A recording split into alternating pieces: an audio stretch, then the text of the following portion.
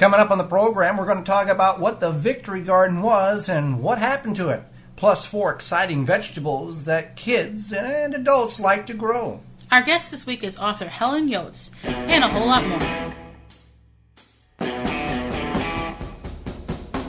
The Wisconsin Vegetable Gardener Podcast is permeating into your ears with your host, Joey Bear. And it could be the weeds. Some gardeners try to get all the weeds out of their garden. Other gardeners leave them in their garden.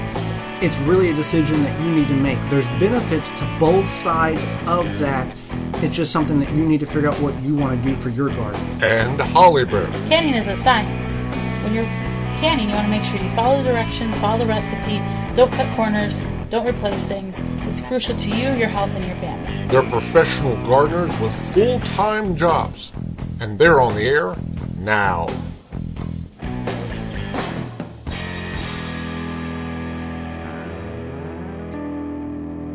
Welcome, friends, to the Wisconsin Vegetable Gardener Podcast, a podcast for the health-conscious organic gardener worldwide. I am your host, Joey Barrett. Alongside is my wife, co-host, best friend, and gardening partner, Holly Bear. Behind the TWVG microphone here at the WI Garden Media Studios in southeast Wisconsin, the information that you are going to hear is important and practical to your particular growing garden. You just may have to tweak some of the dates and times that you applied for in the zone that you're living. If you're tuning in, you're either a gardener who wants to be a better gardener, a new gardener who wants to learn, or just want to gather more information. You probably know who we are already, but briefly we will cover what we do, who we are, and then we'll get into our main topic of the program. We are professional gardeners who create online videos for you in high definition, high quality, well edited videos to teach you how to grow organically, what to do with the food you grow, and how to be more self-sustainable, which you can find all on our website at thewisconsinvegetablegardener.com. We do a quarterly digital magazine. We do it all in-house. Holly and I divide the stories up. We write them, and we put them in a nice digital downloadable file for you. You can also read it online or print it directly off of your computer, as well as you can check it out on the mobile device, and you can also check out all of our previous podcasts that we've done at the website, thewisconsinvegetablegardener.com. Click on the podcast tab at the top of the page. You can find those who support this program, as well as all the previous episodes that we have produced. Well, let's get into our main topic this week, and it's about the Victory Garden. For those of you who are younger, you may have heard the term, but are not familiar with what the mindset or the motivation behind it were. Some of you who are listening remember this or have been told from family members about the experiences of creating a Victory Garden. Let's talk about first what it was, how it came to be, and kind of what's happened to it. So the Victory Garden was initiated during World War II, and even after World War II. But it encourages families to go up and grow their own food. If there was a food shortage, this would help with that. Well, there was a lot of rationings during WW2, Mm-hmm. and the call was put out by the government to produce Victory Gardens, to grow what you could wherever you could grow it. It's also encouraged to can the items you grow and preserve it for winter as well. Kind of the prepping of the 2000s, I guess, the preparedness, trying to be more self-sustainable. But this was encouraged by the government to do this. Right. 2/3 of American households heeded the call of the United States government during this time. So it would be about approximately 20 million households. And during the time of the Victory Garden, during WW2, World War II, approximately 40% of the vegetables and fruits that were produced in the United States were produced in Victory Gardens. So then, after that, there was a shift. Once the people came back from war, there was a shift in how things went. Horses and hand tools converted over to combines and computers. We moved into a new age of agriculture where the big ag companies saw a place where money could be made, where the chemical companies saw a need that they felt they could meet. There was also a boom in population. People were coming home from war, they were starting to have larger families, and the population was growing. So the Victory Gardens faded away. or at least the mindset, the encouragement of gardening from the powers to be at the government was not encouraged anymore, because they were encouraged to buy commercially available produce and grains and food. Right. So this shifted.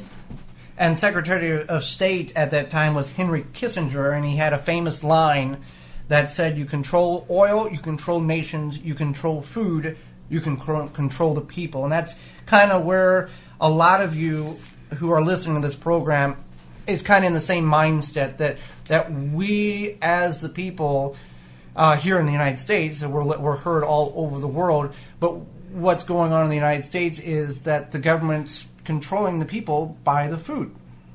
Right. So when you think about that, you think about how they are shipping food in, shipping food out, bringing food in. It's a food trade surplus and a food trade deficit. We're shipping out cheap food and importing the food that is important to human health, which is completely backwards. If we have the means and the capabilities of growing what we need, why are we shipping to other countries? And this brings up, and this has nothing to do with vegetables, but the USDA has said it was okay for chickens to be shipped to China, to be butchered, and then shipped back to the United States for us to buy at our local grocery store. And that is happening right now. So it's not something that's going to happen. It's happening right now. So if you're concerned about that, we would suggest you look into where your chicken's coming from. But that's just a side note. But that's where the food the food system is at right now. When we are taking items that we are producing in America, shipping it to other countries to butcher out or to manufacture and ship back for us to consume, something is off on that circle. As well as, the Victory Garden, we the TV show on PBS, that was a Victory Garden. Some of you are familiar with that. That's one thing.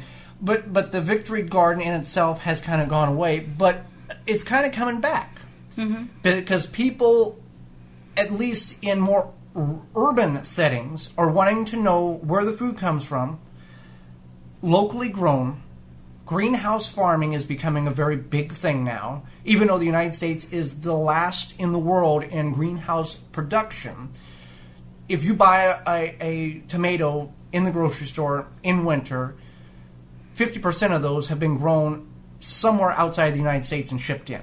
The ones that I buy come from Canada. They're greenhouse grown in Canada. China leads the way in this greenhouse market with 2.8 million acres of greenhouse space devoted to edible food production for consumption.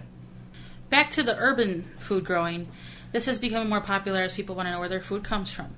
So this is where this kind of comes in or draws all together, is you have to think about the space you have, to think about what you want to grow and what you can buy locally. So maybe perhaps that you can grow tomatoes, but you want to buy your potatoes from a local farmer. That's the situation you may want to look at.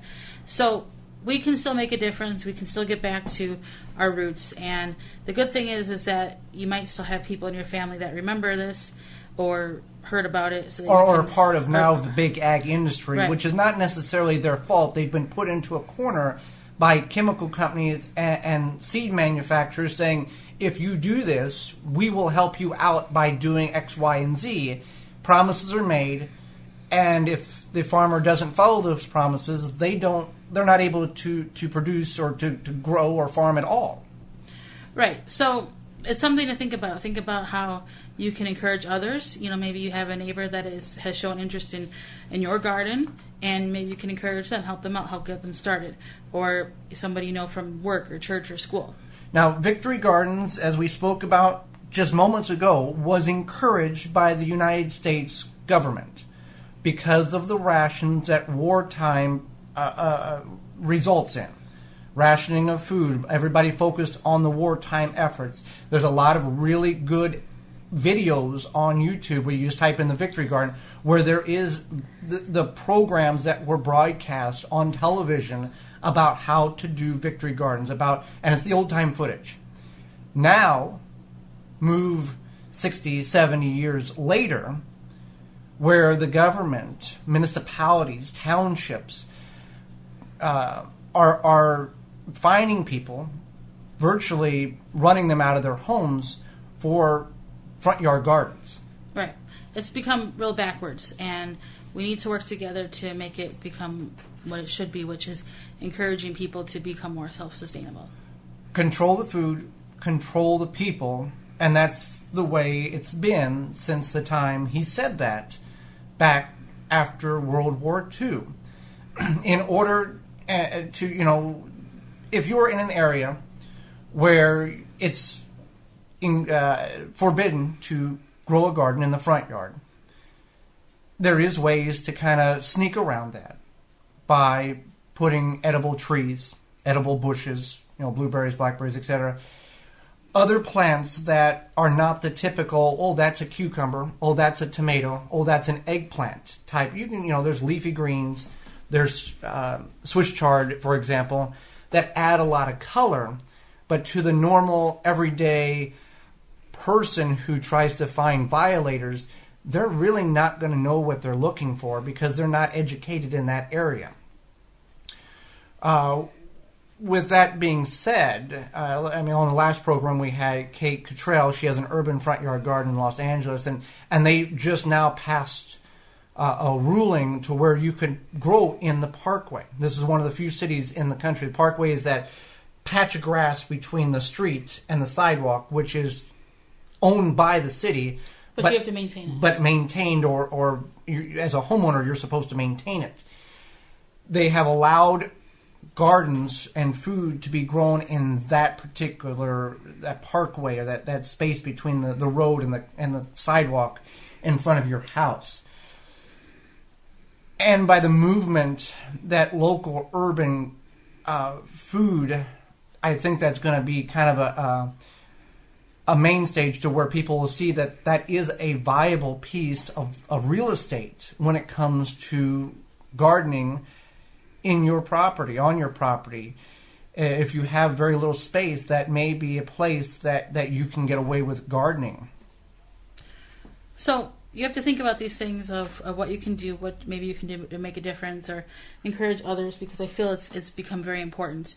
Think about the drought in California and how that's going to greatly affect a lot of the crops that are shipped to the rest of the United States. 96% of strawberries, 98% of head lettuce, celery, asparagus, fill in the blank. A lot of the produce that we gets shipped from Southern California. Southern California, for those of you who may be outside of the United States or are not really informed of what's going on there, they've been in a 7-year drought. If they would, right today, start getting average normal rainfall, it would take approximately 7 to 8 years to get back to normal levels. Projections are showing that there is no sight in future that's going to happen. So you will begin to see the prices accelerate and skyrocket because water from reservoirs as well as underground water is disappearing. So think about what you can do to lessen the impact on your particular area, your what you can do to save money and to grow a little bit more of what you enjoy eating over the summer months. We'll be right back after this.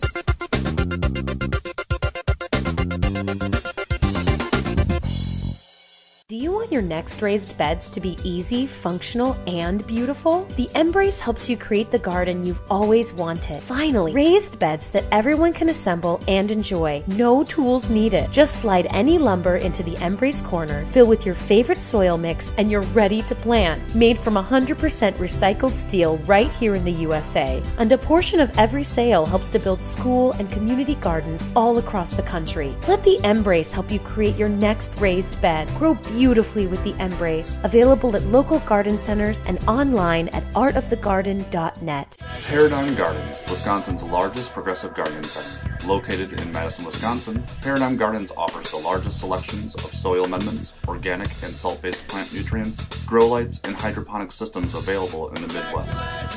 Our knowledgeable and experienced sales staff are always available to help.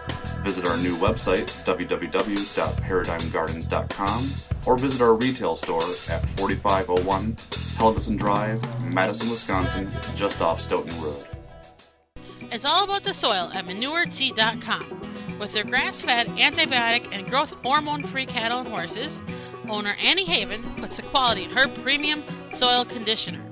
100% organic and natural, whether feeding your flowers or veggies, indoors or out, you can grow organically with confidence. To purchase authentic Haven brand Manure Tea, small orders or large, go to ManureT.com. Always free shipping. Hi, this is Dave Ledoux from BackToMyGarden.com. Discover your passion for gardening. You're listening to two of the greatest gardeners in the world, Holly and Joey Baird, on the Wisconsin Vegetable Gardener Podcast. Joey and Holly Baird here at the Wisconsin Vegetable Gardener Podcast, homepage, WisconsinVegetableGardener.com. We're rocking the organic gardening world. For more information on our sponsors and how you can connect with them, you can visit our website at thewisconsinvegetablegardener.com and click on the podcast tab. For fun, exciting vegetables for kids to grow, in addition to their parents, or just if you're a individual that likes exciting vegetables, these 4 will give you a bonus one, which will be 5. Maybe something that you have grown, or if you've got kids or grandkids, this would be a fun addition to the garden and get them involved in gardening.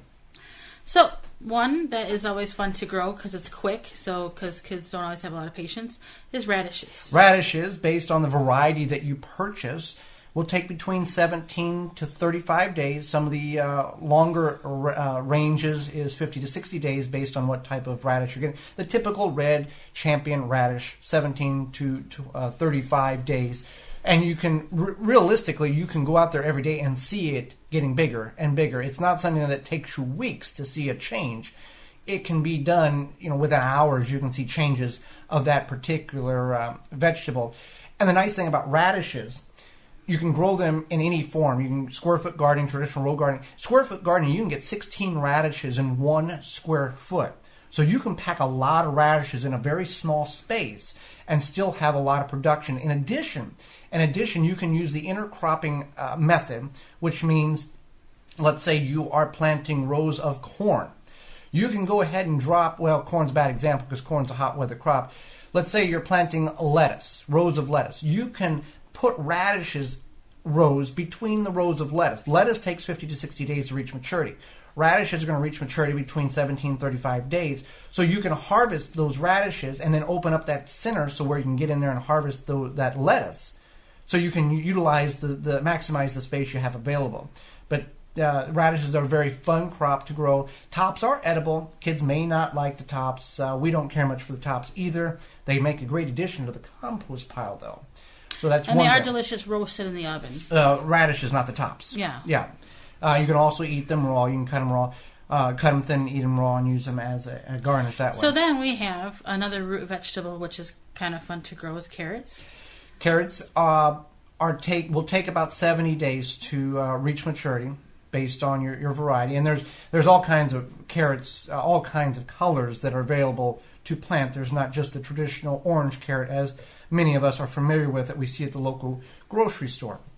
So there's red carrots, purple carrots, yellow carrots, orange carrots, white carrots. Yeah. Yeah, the black carrots. So there's all kinds.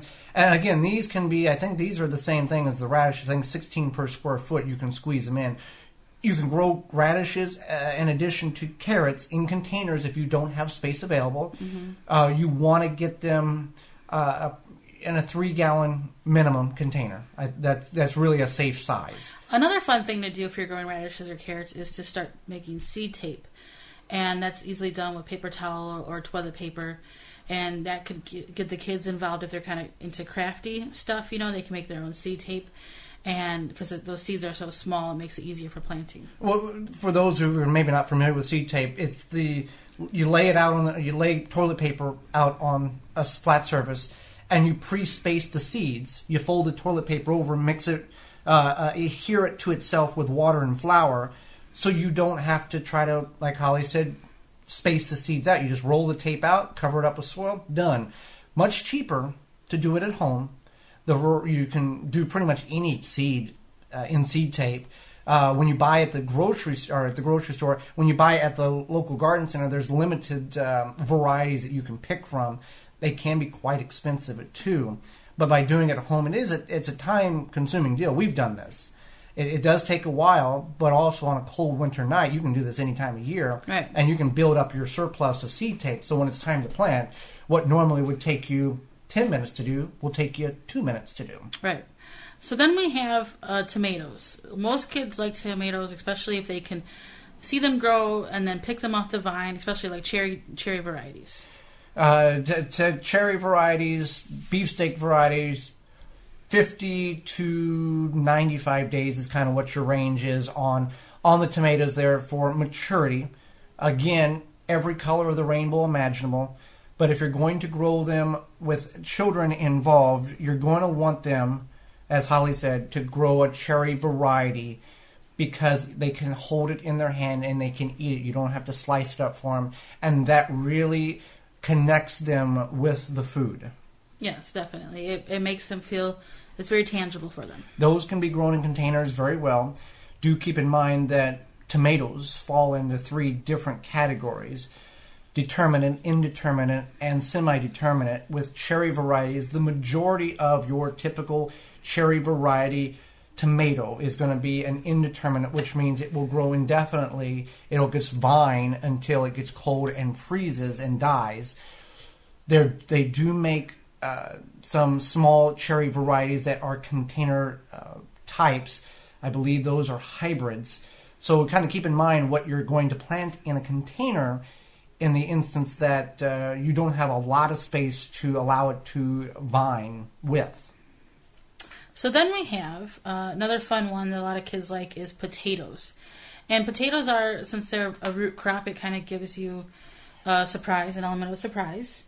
And also, when you dig them up, it's like a garden treasure hunt.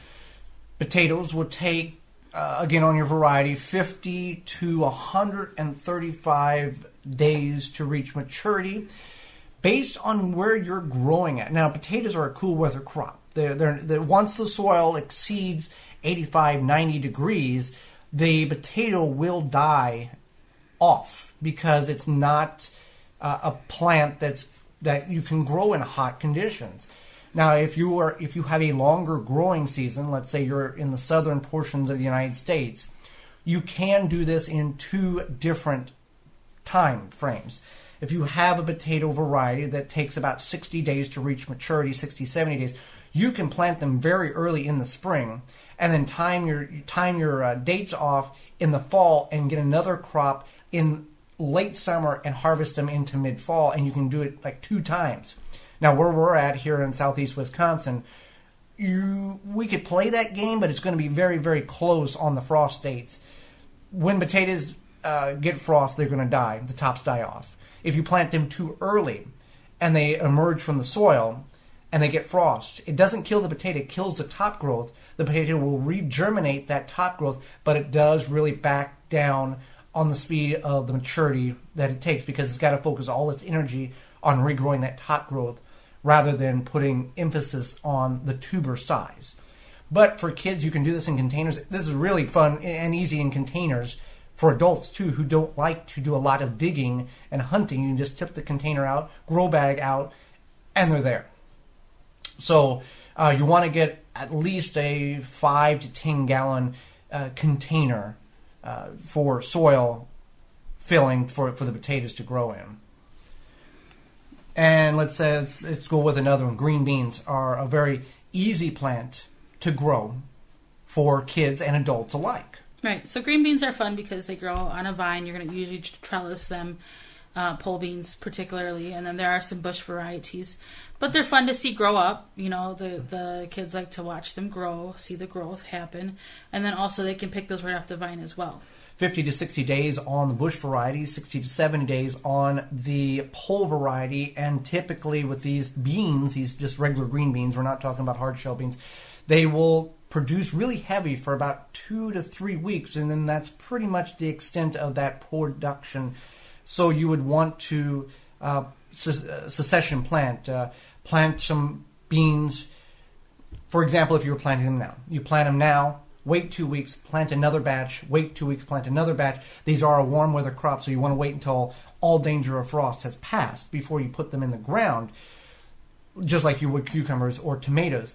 But that's another way to get green beans all the way up through the time that it's going to be too cold and they're going to die off. You can plant these in containers as well. We've done them in self-watering containers, been very, very successful at them. We've done them in raised beds, very successful. They're a very versatile plant, and they will produce their own nitrogen that they need for green growth. So that's another thing. And they come in purple, green, yellow beans. So there's a variety of different colors that you can pick from. That was the bonus one on the 4 vegetables plus one that you would like to grow if you have kids. Or if you don't have kids, they are exciting to grow even for yourself. And tasty. We'll be right back after these messages with our guest, Helen Yoest, author Helen Yoest. Right back after this.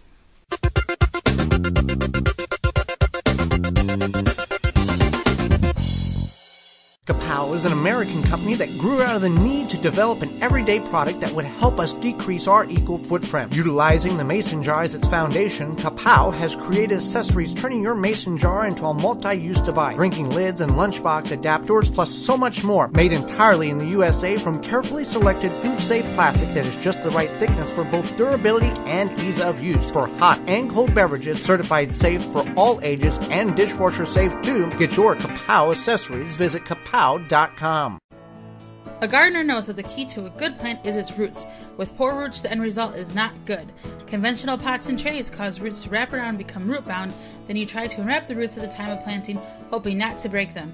But never again with the Root Maker, a non-chemical innovation that naturally air prunes roots to create more vigorous roots. Never a root-bound plant again. Whether trees, flowers, or edibles, home gardener, commercial grower, more roots means healthier, more productive plants. To get your own, visit rootmaker.com. I'm Mike Novak from the Mike Novak Internet Experience, and a day without Joey and Holly Baird is like a day without the Wisconsin Vegetable Gardener Podcast. Wait, that's the same thing. Oh well, here they are. Welcome back to the program, everybody. For those of you who want to know more about the sponsors you've just heard, you can visit the website, wisconsinvegetablegardener.com, and click on the podcast tab at the top of the page.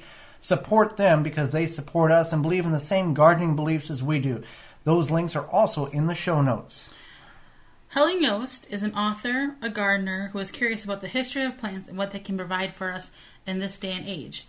She's an award-winning freelance writer and a garden stylist. Her latest book, Plants with Benefits, is an uninhibited guide to aphrodisiac herbs, fruits, flowers, and veggies in your garden. She's also the author of Gardening with Confidence, 50 Ways to Add Style for Personal Creativity. Welcome to the program, Helen. Hello. Thanks for having me. Thanks for spending a little bit of time with us to share some of your knowledge about gardening. I love talking about gardening, so this will be easy. So how did you get started in gardening? Well, I had a choice, I guess. My mom was inside watching soap operas. My dad was outside in the garden, and it looked like a lot more fun. So I started gardening with him when I guess it was about 7. And he came from that generation where he grew plants because he had to. And then as a young boy during the Depression, and then as an adult, he did it because he wanted to. And it could have easily been lost because that was the era when we were all, so happy with the new waves of the world, supermarkets and, grocery stores. And a lot of people wanted to leave the old ways behind, but my dad still wanted to kind of keep his hand in it, and it grew from there. Well, that's definitely, I think, where a lot of people kind of learn about gardening. Now, in all of your research about the history of plants, what is one thing you learned that was kind of maybe shocking to you or stuck out to you the most? What's something that really stuck with you? Well, when I did Plants with Benefits, well, I think the beginning of it was what really shocked me, that there was a genre that there even were aphrodisiac plants. I don't know why I'm sounding so naive, but when my publisher asked me to write the book, because I was going to write it about beneficial plants for wildlife, so like host plants and nectar plants and that sort of thing. And then it went on to aphrodisiac plants. This is a long story that went from A to B, but it went there. And I said, well, I don't even really know what the history of these plants are. And so we kind of started with the avocado. I was working on another story about the avocado, and I said, gee, I wonder if this plant is an aphrodisiac. And I would look at the plant or at the avocado in the grocery store, pick them up. Some are smooth, some are dimply. I said, is it this pear shape that all women hope to have the beautiful figure one day? Is it when you cut it open? Is it the well on one side, or is it the seed on the other? Kind of how beautiful pregnant women are. I just didn't really know what it was, and then I learned that the Aztecs call it. I hope I can say this, but they call it the testicle tree. It's because they grow in pairs, and it was so feared by the Aztecs that they would lock up their virgin daughters during harvest for fear that they would want to spend more time with the field hands. So there you go. And it became, one thing after another. Cleopatra's in there. King Henry VIII is in there. And how they used these plants for their conquest, or trying to, have a son, or to be virile, or like Casanova, we eat celery every day. And he believed it was the celery that kept him so virile. And so it was really interesting, and it's written from a conversation standpoint, like, something safe that you could talk to other people about at a party. But I guarantee you'll never look at guacamole the same way. Now, you spoke about that this wasn't even the topic of choice that you were going to write about, that your publisher had wanted you kind of go in this direction. For new inspiring gardeners who feel that they may have the knack for writing a book of whatever topic garden related, what is the biggest tip that you can give them from you being a very knowledgeable and successful garden writer yourself in the author category? Well, one, I think a writer should write every day. That's just me, and it doesn't even have to be good, and you don't even have to make it good. I think we self-edit ourselves too much when you should just put great information down. But as far as going forward and finding your niche, well, first find what your niche is. Mine happens to be organic, sustainable, wildlife, in adding elements into the garden. So, it's more on the design side. And, so like I grow more fruit than, say, lettuce. I mean, I'm not a vegetable garden in that regard, but I have raspberries, blueberries, blackberries, figs, crab apples, and I process these. I eat them raw and I put them up. But I don't think I would be qualified to write, a volume on edible. I was going to say edible berries, but I'm writing a book on berries, so I'm going to scratch that and just say, I'm not the person that's going to be the one that says I am the authority on growing fruit trees, because there are really great fruit tree growers out there, and they may not even be writers per se, but if they have the knowledge, a good publisher is going to work with them. And to me, it's persistence. It's just, you get turned down by a lot of publishers, and then someone is going to pick you up. But, on a side note to all that, which is how we found each other, and a good example with my publisher, and I'm allowed to tell this story because he told me I can, and it's really interesting, but he had a designer come to him, and she wanted to write this book, and it's out. It's called Heaven is the Garden, and it's a beautifully done book. It's gotten rave reviews, but he turned it down 18 months earlier and said, you know what, in this market we all have to sell ourselves too, and you don't have a social media presence. So go build Facebook and go, start a blog, and, if you're a writer, you're going to write. So, blog is a great place to do that. And she built a huge audience in a short amount of time, and they published the book, and the rest is history. Now, you spoke about you've got fig trees and berry bushes, a perennial garden of sense.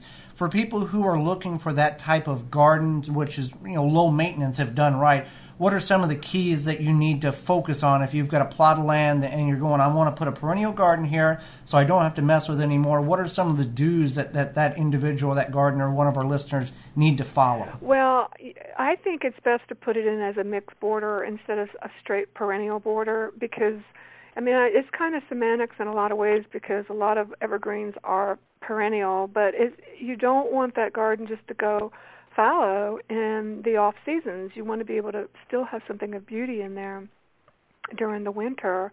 Our winters aren't nearly as interesting as yours, but conifers are great. They add a lot of pop, and then they go fade in the background during the summertime if you're putting in pollinator plants or other fruit trees that are deciduous, or it just adds structure to the garden. And I guess it's kind of hard for me to say because we can go. I can go in my garden today. It was 39 for us. That's a little chilly, but it's still very, very doable. And it was sunny out, and we don't have snow. So I'm in the garden year round. So for somebody that is viewing it, say from their kitchen window, it's still nice to have rhythm in there and structure and evergreen, all for the wildlife as well, because they're always looking for places to cover if they need to get away from a predator. Definitely. Now, speaking of wildlife, for gardeners who cannot have a beehive or have a beehive situation, what are some of the key flowers that attract the pollinators and the bees, but also helps them thrive? Well, for us, and I'm assuming kind of our list is native, and it probably has a long, big region. But ones that you don't even think about from a tree standpoint is like a red maple. I don't know if y'all grow red maples up there. The bees, that's a really early bee pollinator. Those are great. You don't see them, but they're there. We have my main street coming into my neighborhood is lined with these old maples, and every year you can just see the bees hovering around there. But anything in the prunus family, your apples, pears, cherry, crab apples, redbud. Can y'all grow redbud? Yeah, yeah. Hollies. But from a flower standpoint, any of your herbs, we're so quick to cut off the flowers because we want to harvest the herb, but like a basil in the summertime, oh my gosh, it's a bee magnet. Most people are cutting the flowers away because they want to keep the leaves tender for harvesting. But if you let some of those go, you'll bring in, you will never have to worry about anyone pollinating your cucumbers because they will be there. Mint. And again, some of these plants, you'd like to put them along your path, but they're going to be such bee magnets that you want to kind of put them a little bit off the path. So oregano, chives, that's another big one in early spring.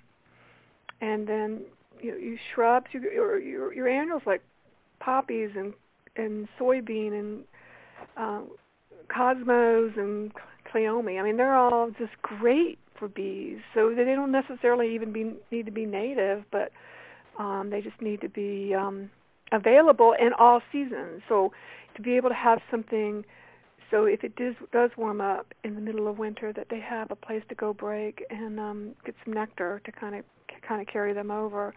And then there are plants that are indicators of other pollinators coming in, like columbine is an indicator of when it's in bloom. That's when the hummingbirds are likely to come through.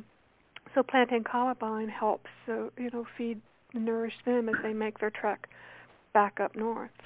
Now, you've got a lot of great information here, but people can go to your website, your blog, which is gardeningwithconfidence.com, and you have a lot of more information there as well as where people can purchase your books, correct? That's right, yes. I'd love that.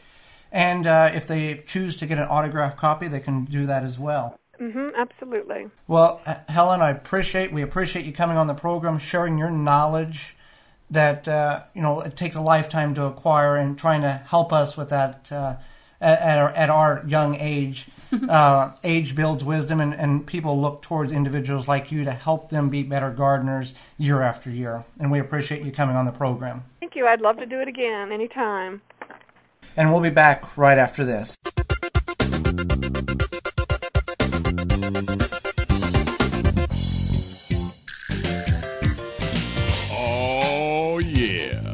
what you say. You say Nasala Kombucha. It'll put some glide in your stride and some pep in your step. Nasala Kombucha. Yeah. Nasala Kombucha makes your body happy. Nasala Kombucha makes your body smile.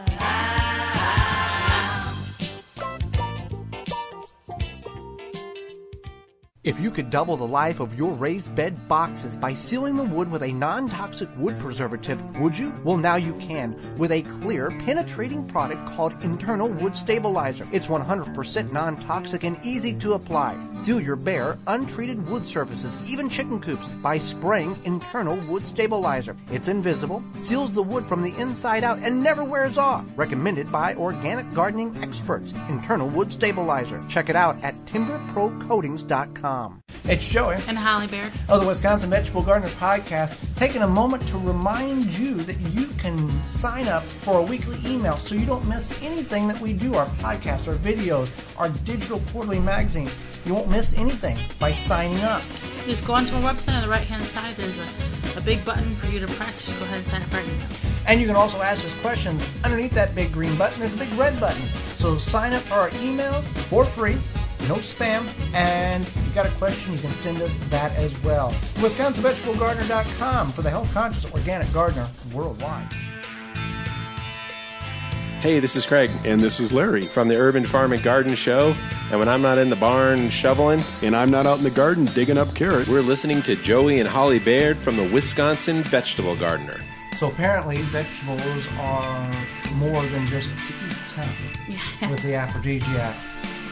So, to find more information about our sponsors, you can visit our website at thewisconsinvegetablegardener.com and click on the podcast tab. We're not done yet. We've got two more topics to cover before we wrap the show up. First is Gardening in 2 Minutes. Gardening in 2 Minutes is an audio production that Holly and I produce on a weekly basis for a number of podcasts and a few radio programs. If you would like Gardening in 2 Minutes on your particular program, contact us through the website and we'll be more than happy to get you that for your program. This Gardening in 2 Minutes is about building your soil. This Gardening in 2 Minutes is sponsored by Body, Mind, and Soil Hose-In Filtration System. Don't poison your soil with municipal water. Attach a Body, Mind, and Soil Hose-In filter to it. Average use is 25,000 gallons before replacement is needed. And here is Gardening in 2 Minutes. This is Gardening in 2 Minutes. Building the fertility of your soil is one of the most important jobs gardeners have to get a harvest worthwhile out of their garden.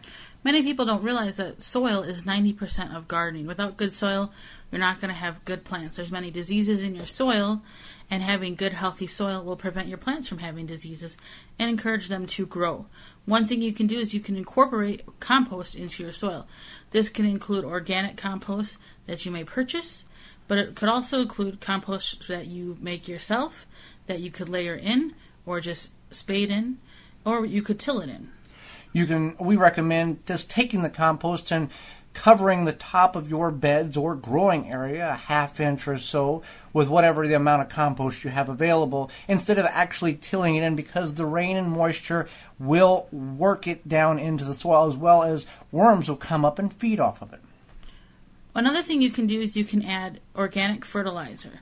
There's things like just blood meal, bone meal, organic all-purpose fertilizer, and even things like compost tea, like manure tea, for example. You can also add coffee grounds. Coffee grounds are nitrogen-rich, and they encourage worms to come to your garden, which will aerate the soil and will bring nutrients up from the bottom of your soil. So if you've had problems in the past with plants not growing properly, it could be because the soil is not properly managed and doesn't have the adequate fertilization that it needs in it. For more information on soil fertility, our weekly video productions, as well as our free downloadable digital quarterly magazine, you can find all that information at thewisconsinvegetablegardener.com. For the health-conscious organic gardener worldwide. For Gardening in 2 Minutes, I'm Joey Baird. And I'm Holly Baird. Before we get out of here today, we're going to talk about your garden layout. Every garden is different, and every particular location has its pros and cons. We're going to talk about the 3 different layouts that we work with and the 3 different locations that we garden. We've got a front yard garden here at the house. We've got a backyard garden at Holly's mother's house, which is the large garden as you see in our video productions, as well as the occasional visit to Holly's sister's backyard, which is an incorporation of family area and growing space. And now we may be helping my godparents plant a garden as well. So let's talk about, we've got all different sizes. We've got 200 square feet at the front yard. We've got 1,700 square feet at the big garden. And at the sister-in-law's or Holly's sister's garden backyard, we're looking at about 150 to 175 based on how much more she wants to expand it. Different layouts on these is the front yard garden and the sister-in-law's garden is essentially the traditional garden. The till the soil, well, the spade the soil over, plant in it, that's what it is. The large garden is where we really do a lot of the videos and a lot of the experimental experiments that you see. We've converted it from a traditional garden that you may know of to a what is called a raised berm garden and going towards a weedless, weedless type of garden. So there's an option there. Or a few options there. With the large garden, the raised berms, there's distinct, the benefit of this. The benefit of this is distinct grow areas and permanent walk paths. Because we saw this on episode 410 of Growing a Greener World, and that can be found at growinggreenerworld.com. There was a gardener that done this, that they feature, because on a traditional garden, there's a certain amount of area that you're going to walk regardless of how careful you are, because you've got to get in there and harvest that produce. But by doing the raised berm, which is just you kind of etch out a walk path, throw that soil where the grow area is going to be, and that you don't walk on the grow area, you're able to reach across these beds, which is no more than 4 foot across or 2 foot across, and you're not compacting that soil that you're growing in. Right. So it's really soft when we just drop the garden fork in there. It sinks down really nice and gives the plants a nice loose soil. Now that's there's no wrong or right way. If it's effective for you to garden whatever way you're doing it organically, then continue to practice that method. We avoid tilling altogether because of the destruction that it causes the soil, the microbes, and the destruction of worms, cavities, and worms in general. That's why we don't till. We'll spade occasionally, and as we've gotten more into mulching, we're covering the garden as much as we can this year in all areas with a layer of mulch. Now this can be not necessarily wood chips, but with leaves, with dry grass clippings. In some instances, if you have the availability, straw works, shredded newspaper.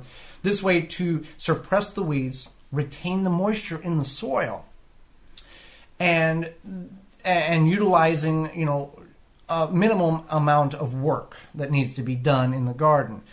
So we've done this, and it can be categorized as the Back to Eden method. Back to Eden method is the covering of soil that you're planting in, whether it is with wood chips or other organic materials, for the purpose of suppressing weeds, holding moisture in.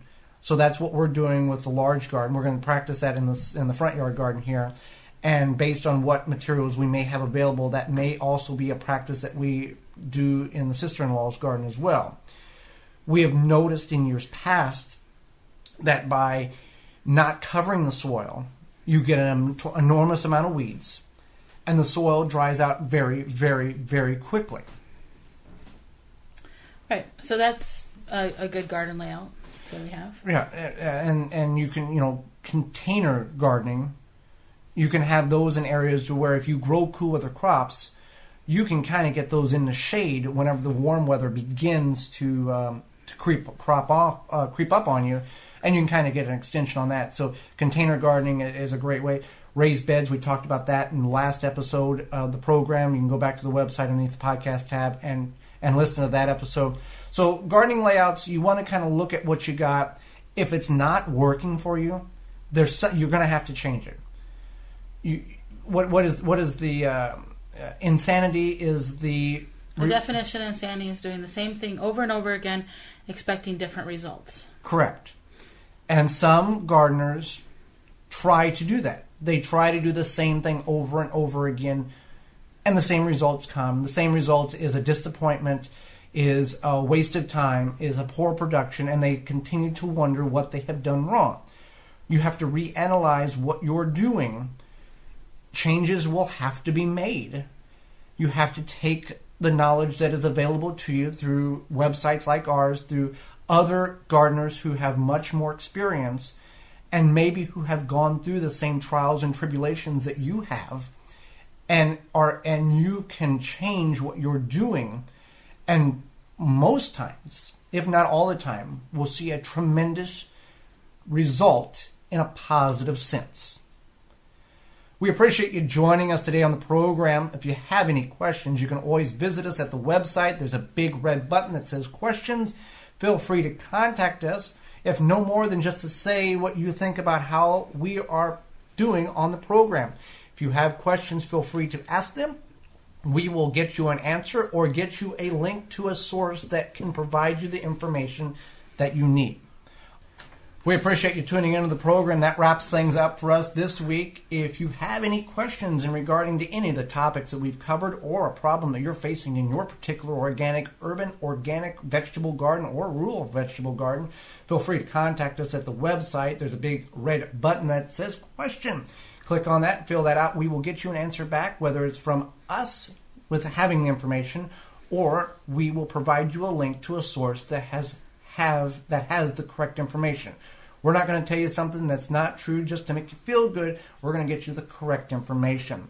Audio that you've heard on the program is courtesy of freesfx.co.uk and audionutretics.com. Those links are both in the show notes. We use those free, copyright-free, royalty-free audio sources to help liven up the podcast. And background music in the two ads are provided by NestAlla.com and ParadigmGardens.com. Till next time, I am Joy Baird. I'm Holly Baird. And we will see you in the garden. The Wisconsin Vegetable Gardener Podcast is a production of the WisconsinVegetableGardener.com for the health-conscious organic gardener worldwide, and distributed in association with WI Garden Media.